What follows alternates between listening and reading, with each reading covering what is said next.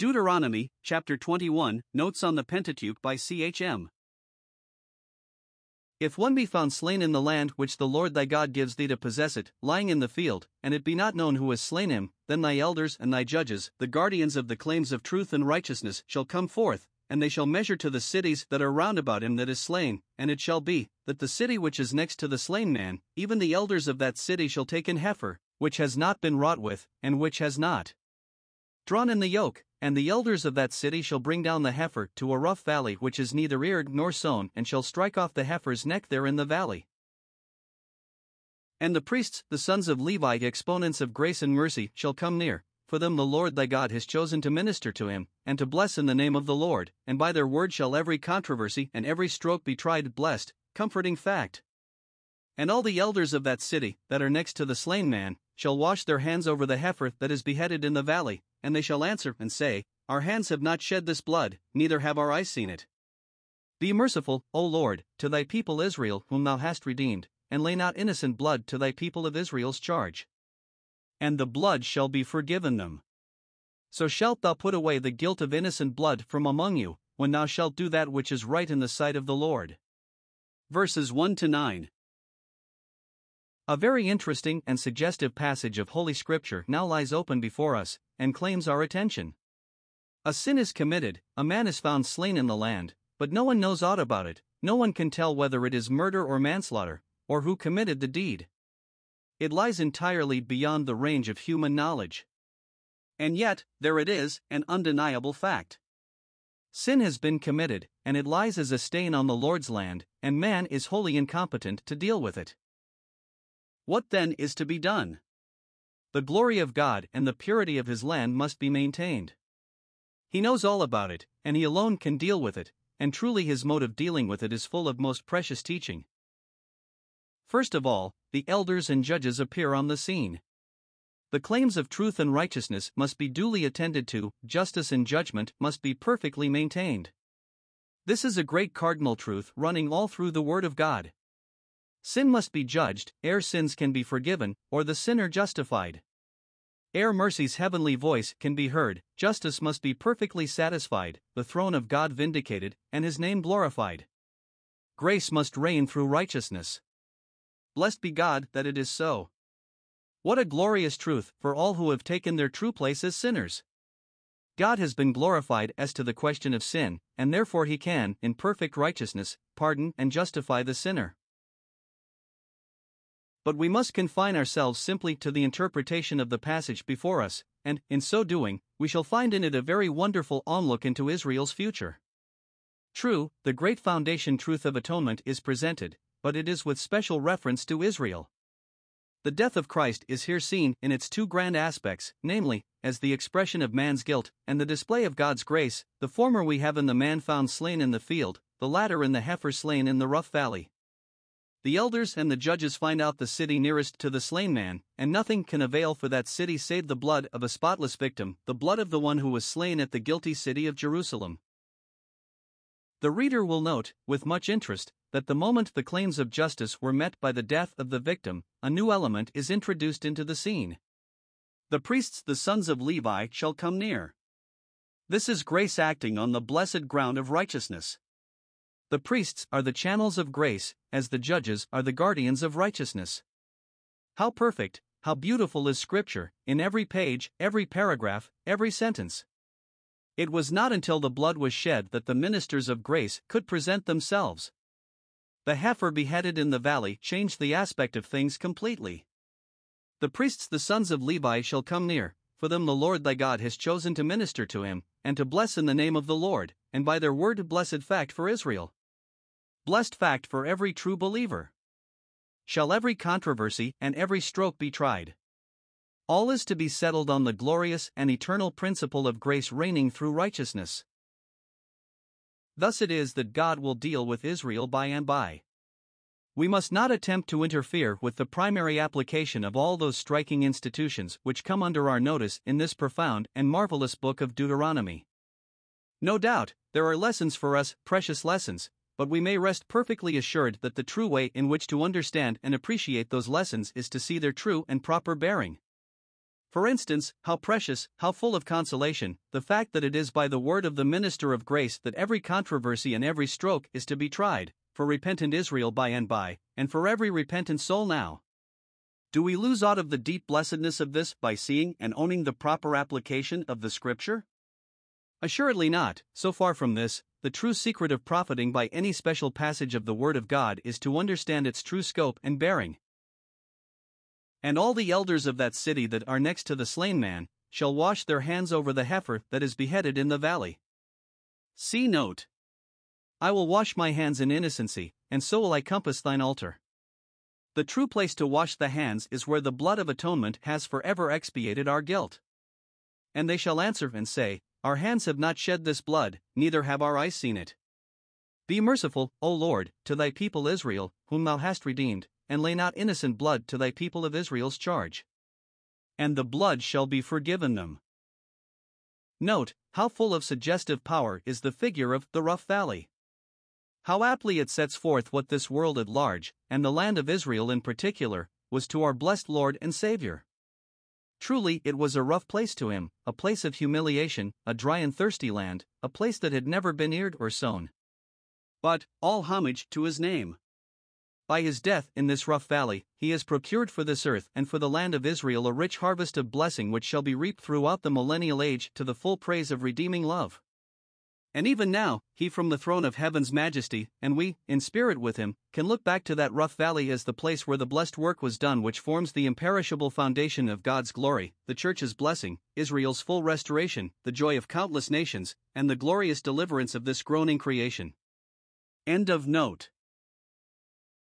Father, forgive them, for they know not what they do. Unto you, first, God having raised up his Son Jesus sent him to bless you, by turning away every one of you from his iniquities. Thus all Israel shall be saved and blessed by and by, according to the eternal counsels of God, and in pursuance of his promise and oath to Abraham, ratified and eternally established by the precious blood of Christ, to whom be all homage and praise, world without end. Verses 10 to 17 bear, in a very special way, upon Israel's relationship to Jehovah. We shall not dwell upon it here. The reader will find numerous references to this subject throughout the pages of the prophets, in which the Holy Ghost makes the most touching appeals to the conscience of the nation, appeals grounded on the marvelous fact of the relationship into which he had brought them to himself, but in which they had so signally and grievously failed.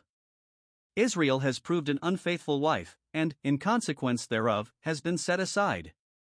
But the time will come when this long rejected but never forgotten people shall not only be reinstated but brought into a condition of blessedness, privilege, and glory beyond anything ever known in the past. This must never, for a moment, be lost sight of or interfered with. It runs like a brilliant golden line through the prophetic scriptures from Isaiah to Malachi, and the lovely theme is resumed and carried on in the New Testament. Take the following glowing passage, which is only one of 100. For Zion's sake will I not hold my peace, and for Jerusalem's sake I will not rest, until the righteousness thereof go forth as brightness, and the salvation thereof as a lamp that burns.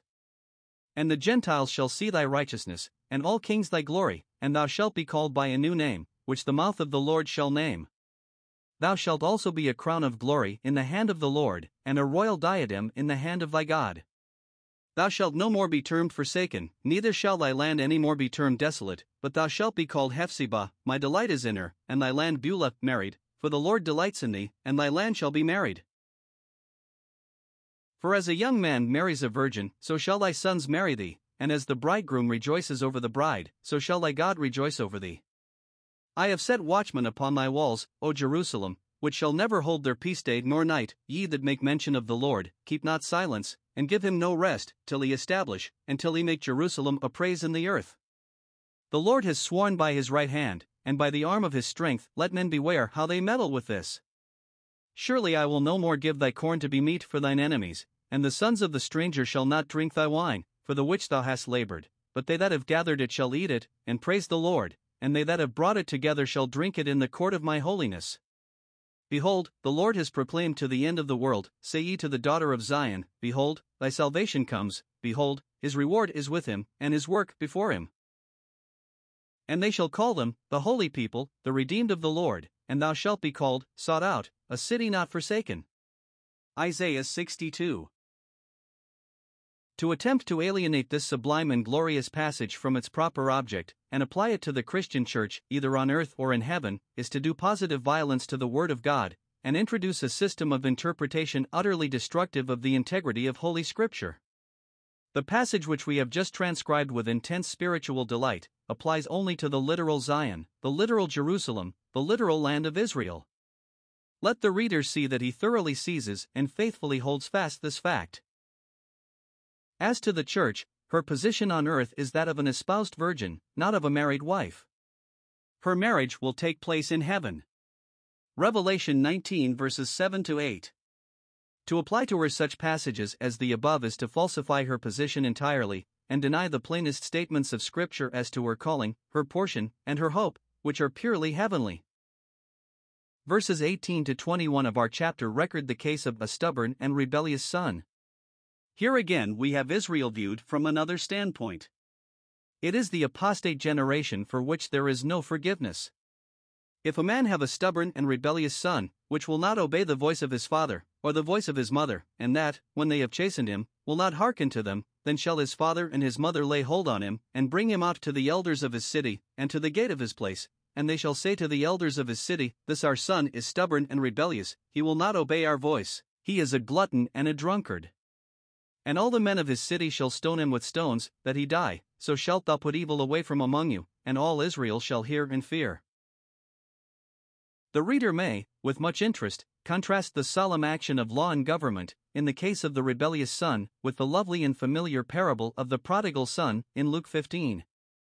Our space does not admit of our dwelling upon it here, much as we should delight to do so. It is marvelous to think that it is the same God who speaks and acts in Deuteronomy 21 and in Luke 15. But oh! How different the action! How different the style! Under the law, the father is called upon to lay hold of his son and bring him forth to be stoned.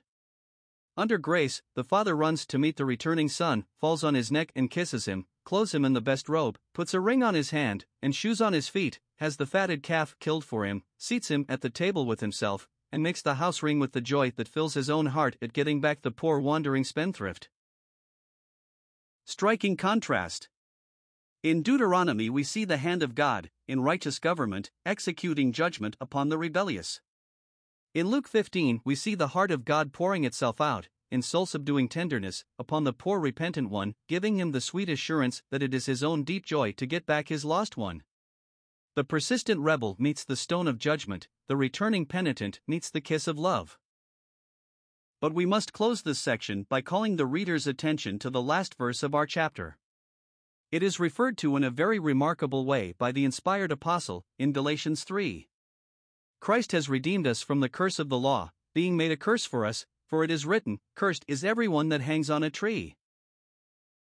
This reference is full of interest and value, not only because it presents to us the precious grace of our Lord and Savior Jesus Christ, in making himself a curse for us, in order that the blessing of Abraham might come on us poor sinners of the Gentiles, but also because it furnishes a very striking illustration of the way in which the Holy Spirit puts his seal upon the writings of Moses, in general, and upon Deuteronomy in particular. All Scripture hangs together so perfectly that if one part be touched you mar the integrity of the whole. The same Spirit breathes in the writings of Moses, in the pages of the prophets, in the four evangelists, in the Acts, in the apostolic epistles general and particular, and in that most profound and precious section which closes the divine volume. We deem it our sacred duty, as it is, most assuredly, our high privilege, to press this weighty fact upon all with whom we come in contact, and we would, very earnestly, entreat the reader to give it his earnest attention, to hold it fast and bear a steady testimony to it, in this day of carnal laxity, cold indifference, and positive hostility.